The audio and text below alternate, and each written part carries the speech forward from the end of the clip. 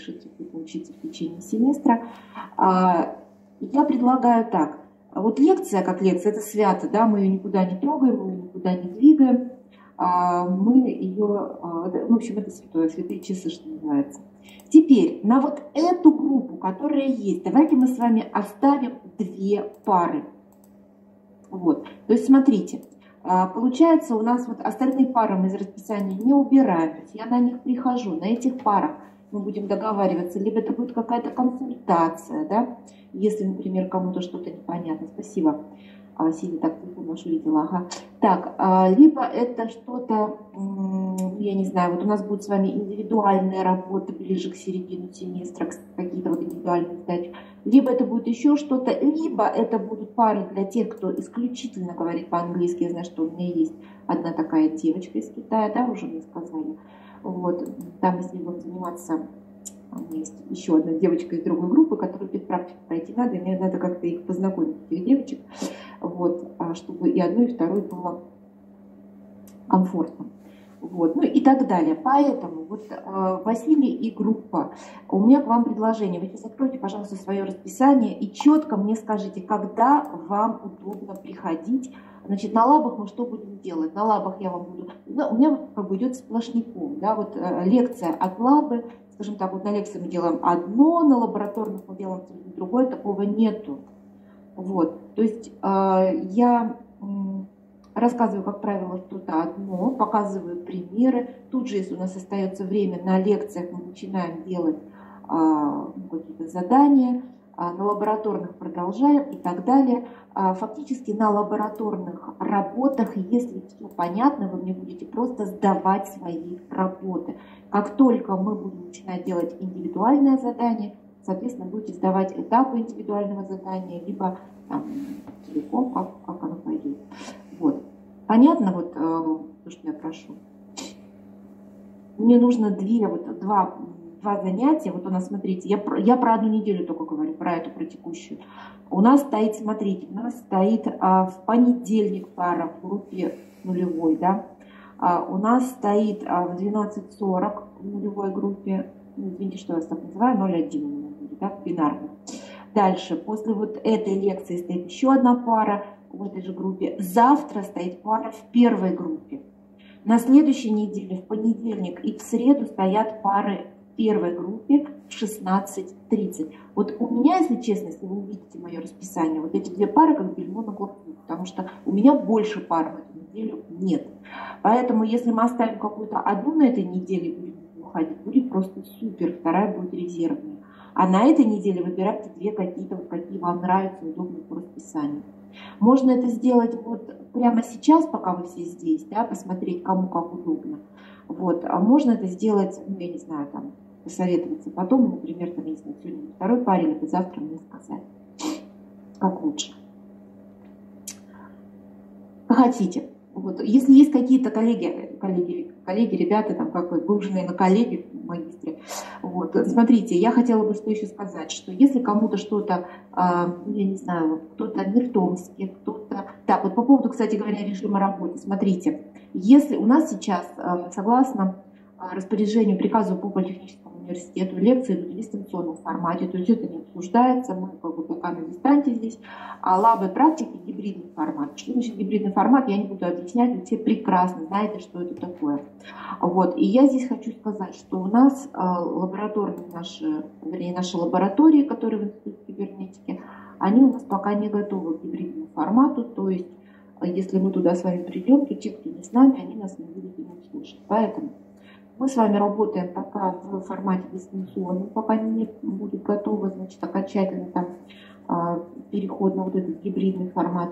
Если кому-то нужны очные занятия, ну кто-то хочет, да, вот я говорю, я хочу заниматься очно, сдавать очно, у меня есть вопросы очные и так далее. Вот у нас там есть запасные пары, мы можем какую-то из них выделить под такой формат. Это тоже вот от вас сейчас я вас жду какой-то вот вариант каких-то работ. Ольга Владимировна, давайте мы в группе обсудим и вам потом через Василия сообщим, чтобы сейчас вот без проблем, Елена, без проблем. Хорошо, давайте посмотрите еще свое расписание, может быть, вы так что-то куда-то переносить, там, ну, в обычную группу оптимизируете свое расписание. Так, окей. Значит, что мы с вами делаем сегодня? Сегодня я вам рассказываю, что за предмет, чем мы будем с вами заниматься. Так, англоязычные пока не подошли. Пока девочка у нас отвлекает. Пока нету. Пока нет. Так, ну тогда позвольте, я буду говорить дальше на русском, раз уж мы все понимаем друг друга. Так, значит, так, у меня все материалы на английском. Отчеты мы все пишем на английском. Когда мы будем защищать лабораторные работы, мы пытаемся это делать, диалог вести на английском, потому что это у нас англоязычный курс. Вот. И при необходимости, когда у нас появляются англоязычные коллеги в группе, значит, мы переходим, соответственно, на язык. Так, что у нас сегодня? Курс у нас называется «Методы анализа данных». Понаблюдала и поизучала я ваш учебный план. Увидела, что, скажем так, на мой взгляд, возможно, этот предмет надо было поставить в первом семестре, все-таки это типа как introduction, это введение. В том семестре у вас стояли, по-моему, что-то связано с большими данными курс. В этом семестре у вас стоит также методы работы с большими данными. Это курс, который немножко так пересекается, перекликается, да, с курсом, который мы будем с вами изучать. Поэтому посмотрела, я подумала, так как я по своему образованию математик больше, вот, поэтому решила сделать так, чтобы мы в этом курсе с вами немножечко занимались такими вещами, как именно анализ того, чего мы получили. Там, я знаю, что если вы умеете писать в питоне какие-то коды, там, графика, диаграмма, все понятно. Вот. Ну и так, чтобы мы с вами с точки зрения математики там получили построить какие-то модели, посмотреть точность, там, поизучать точность. Ну, это уже в конце, да, в начале, так как у нас методы анализа данных. Вот, коллеги, я все прекрасно понимаю, но статистика от статистики никуда не убежишь. Поэтому первое занятие у нас будет, у нас студент, наш коллега есть.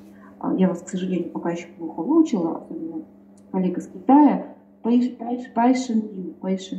Вот он мне написал, что для него тоже там все понятно, что он физику изучал, в университете, ему нужны занятия, поэтому он пришел.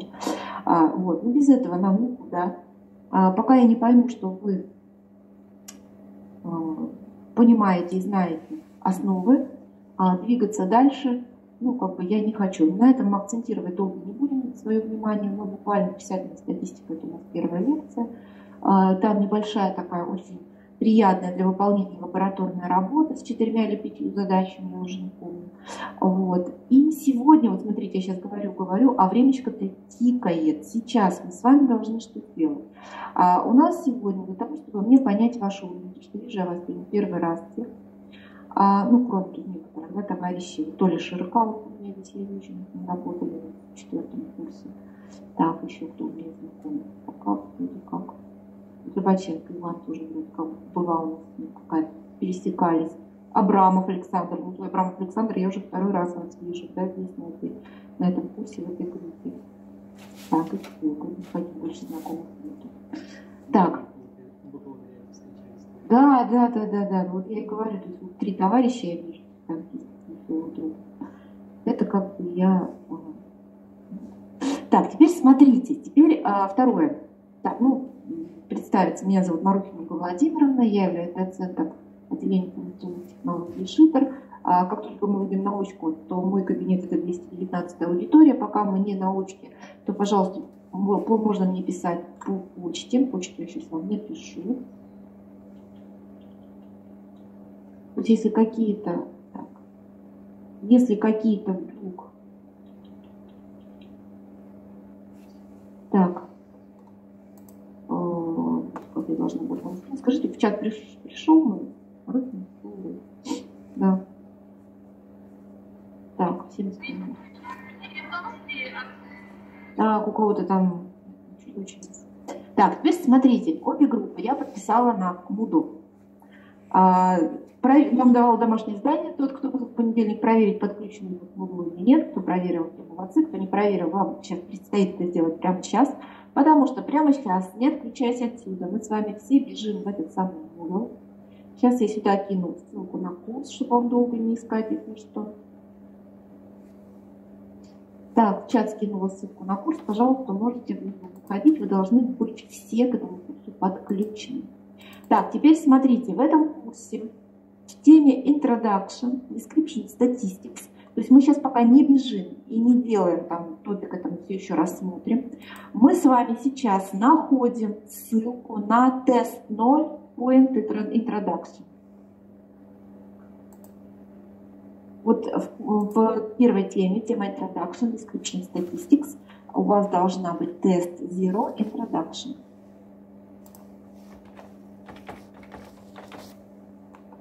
У вас на выполнение этого теста тайминг стоит до 4 часов.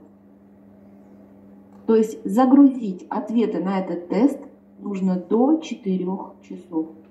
Все. У кого проблем, не пишем. У кого проблем нет, начинаем делать. Я не отключаюсь, вы не отключаетесь, потому что тот, кто сделает, тот мне пишет, что я сделал. Может, я видела. Не из Google это все идет. Вот. Значит, тайминг до 4 часов. До 4 часов кто не успел, тот опоздал после 4.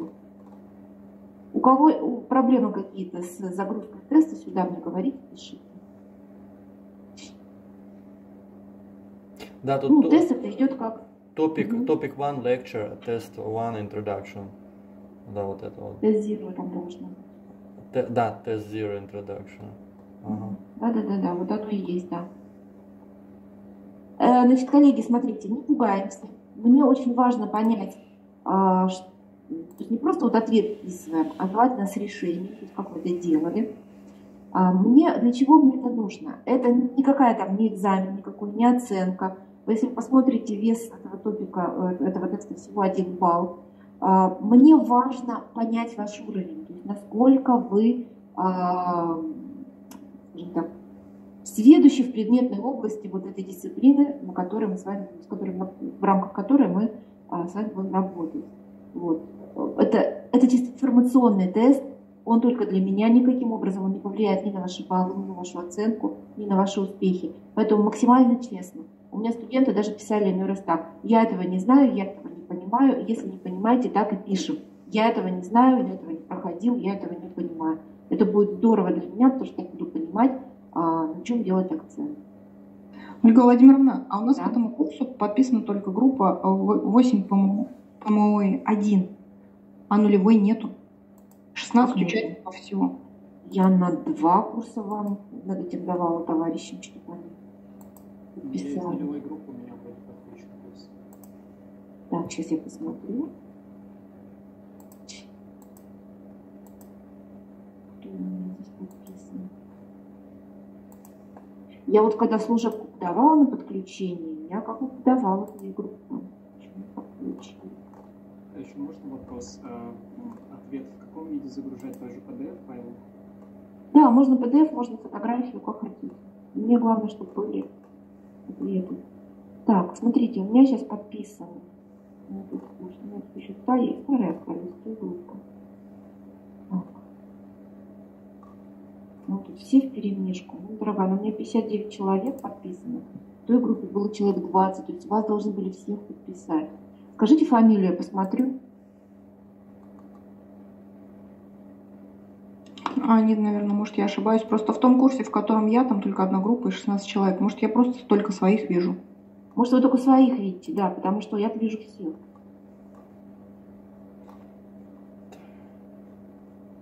Если у кого-то, коллеги, если у кого-то будут проблемы с курсом, то вы мне, пожалуйста, пишите. Пишите, звоните, потому что я сразу же тогда буду связываться с администраторами, чтобы они восстановили справедливость. Но у меня, вот так смотрю, вроде как все. У меня даже еще прошлая группа, та, которая в том году была, даже они еще висят. Ольга Владимировна, у меня такое вопрос, у меня сейчас нет доступа к компьютеру. Я вам могу скинуть фотографии ответов на листочке написано фотографии. Ну, давайте так. Давайте так, только смотрите, мне сейчас еще вот что я хочу сказать, что те, кто это не делают, то тогда вот тех, кого нету с нами, то есть делаем те, кто есть. Те, кого нету с нами, не надо им тогда будет уже делать, потому что мне проверять потом, кто когда разродится ответами, неудобно. Вот. Активность ваша, то есть у вас 10 человек, 12, я вас всех запомню. Если вы периодически будете камеру включать, так я вас еще и на улице потом узнаю в корпусе, когда мы на очку выйдем. Вот. А тут такие бывают случаи, что вот учишь студента семестра, а потом идешь по коридору и не знаешь, что, ну, значит, ну, вы-то меня увидите, да? А вот он идет, здоровается, господи, с какой он оперы, откуда он? Так мы же, говорит, с вами весь семестр общались.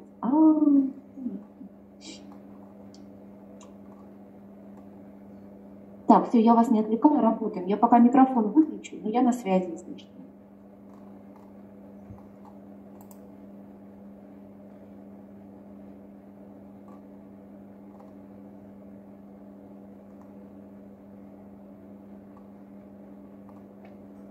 Ольга Владимировна, а вот тут первое. It's necessary to solve all the tasks. И нужно прикрепить какой-то файл, я не могу понять, какой. Нет, это просто задание, описание. То есть необходимо все задания, получается, из этого курса. Вот. Там все просто. То есть вы скачиваете PDF-ку, ее читаете, делаете, также PDF-ку, в первом или в другом формате. Я понял. Тут, да, PDF, там сначала прочитать надо. Хорошо. Здесь надо как раз на Description Statistics файл, то есть что такое мода, что такое медиана. Еще раз повторяю, коллеги, было бы супер, если бы вы мне еще писали, как вы это считаете. Вот кто-то, может быть, сейчас сразу начал коды в питоне писать. Пожалуйста, тогда мне прямо вот как вы это подсчитали, так мне и напишите. Хорошо? Если кто-то там начал что-то делать в питоне или в R, значит коды мне тогда. Я это делаю в питоне. Кто-то делал там, я не знаю, в какой-то другой среде, или кто-то там формулы какие-то использует. Пожалуйста, чтобы я понимала, как вы это нашли.